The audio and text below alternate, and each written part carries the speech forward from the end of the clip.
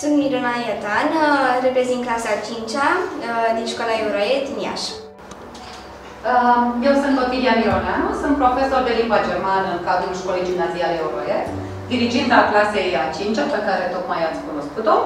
Și împreună, dragii mei, astăzi, la ora de dirigenție, facem o activitate așa interesantă. Am schimbat puțin astăzi tipul de activitate pe care îl facem noi în mod normal. Se numește Legați împreună. Cum suntem legați aici? Da? Pentru că suntem o clasă și construim împreună aici relații. Și asta vreau să facem și astăzi. Da? Legați împreună ne vom strădui să găsim soluții împreună, să lucrăm în echipă, da? Și să comunicăm. Acesta este scopul jocului nostru de astăzi. Și să vă explic în ce constă acest joc. Vom face echipe de câte 3 sau de câte 2 copii. Am pregătit bilețelele și le vom trage, vom extrage bilețelele. După care fiecare grupă va fi legată împreună de câte o mână, de mâna dreaptă am stabilit noi ca să fie mai simplu, da? Deci vom lega mâna dreaptă și apoi veți primi niște sarcini pe care ea le veți extrage, pentru că fiecare grupă va avea câte o sarcină diferită pe care va trebui să o duceți la îndeplinire doar cu ajutorul mâinii legate. Da? Deci voi împreună trebuie să lucrați, da? Să îndepliniți obiectivul cu ajutorul doar mâinii legate împreună. Da? Găsiți voi strategia pe care o adoptați, pașii pe care trebuie să urmăriți pentru a ajunge pentru a îndeplini obiectivele voastre.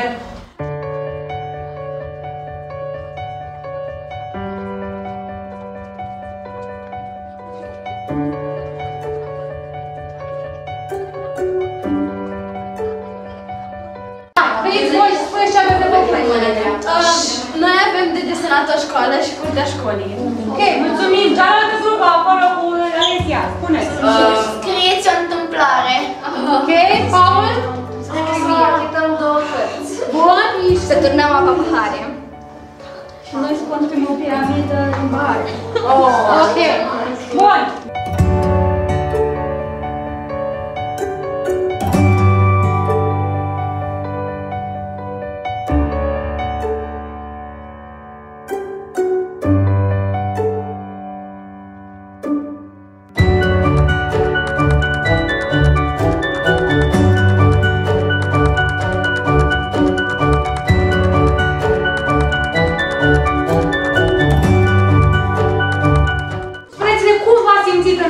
Exercițiului.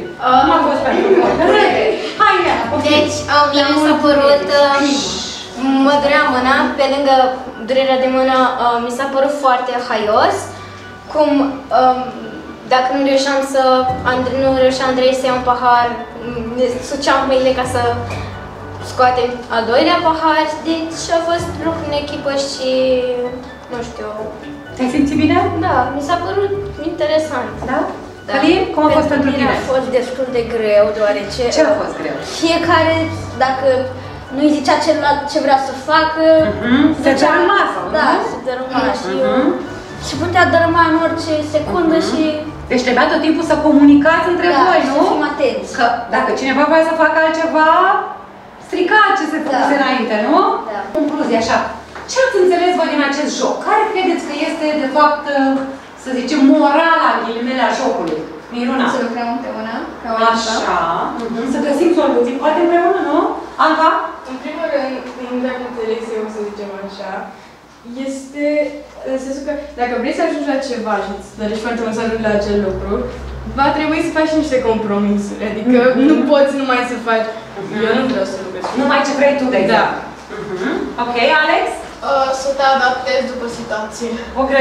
La clasa a 5-a, activitatea pe care am desfășurat-o a urmărit, de fapt, să-i determin pe copii să lucreze în echipă, să colaboreze, chiar și cu colegi cu care poate nu au lucrat înainte.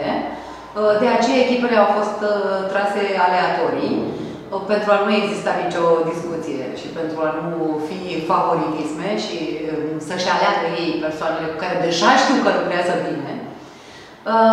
Și chiar eu spun că s-au simțit foarte bine și prin feedback-ul primit de la copii, au realizat că pot colabora și că pot lucra împreună și cu alți colegi cu care nu au mai lucrat înainte și au descoperit chiar că sunt colegi de treabă.